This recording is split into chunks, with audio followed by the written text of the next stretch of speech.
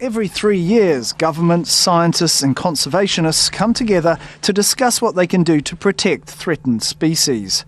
Trade in more than 35,000 species is already limited, if not banned.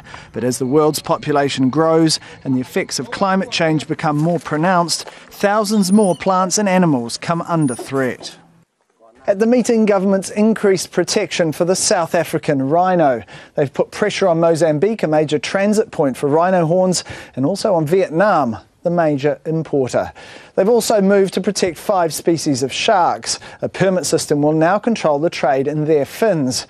Bad news, though, for those hoping for trade sanctions against countries engaged in the ivory trade. Instead, all countries will have to report their stockpiles of ivory, and 9 countries have been given a year to improve enforcement. They are putting in place measures for traceability, for putting in place new measures like controlled deliveries. This is a technique used in combating narcotics that allows you to find the kingpin. The parties here have actually focused on the ground. What framework do we need to provide further support to people serving in the front line? But conservationists say anything short of a global ban creates uncertainty, which is exploited by poachers and traders. You need a ban when it comes to highly endangered species. That sends a very clear signal that there should be no hunting or trade. Unfortunately, there's still a lot of fuzziness regarding many of these species. So I do think CITES fell short.